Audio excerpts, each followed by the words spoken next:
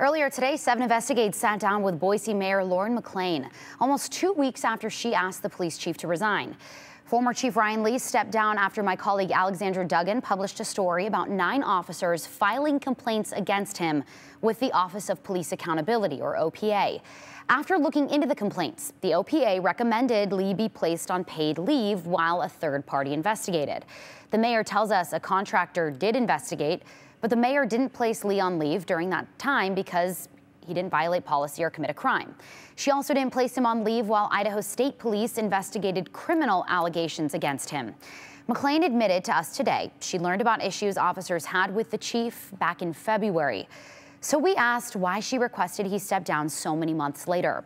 She said she, as his boss, worked with him on his communication and management style, and so did the police union. But their efforts weren't working. Then KTVB's story came out, and the mayor said she didn't think he could lead successfully when those personnel issues, those private personnel issues, became public. Why not just take that step and place him on leave until you got that answer from the third party? Sure. Well, and that gets back to when you've got 400 folks in a department and 9 people that have made complaints. Imagine the impact that would have on any department.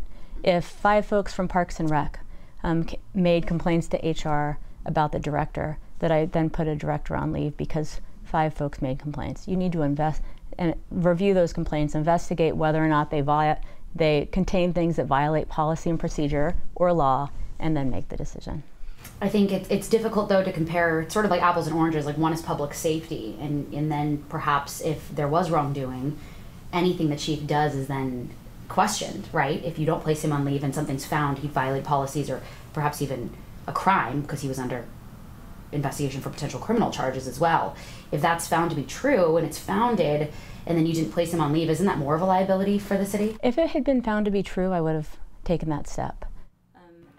McLean says that third party also found the city needed to create policies and procedures to build accountability within BPD, especially when it comes to department leadership like the chief.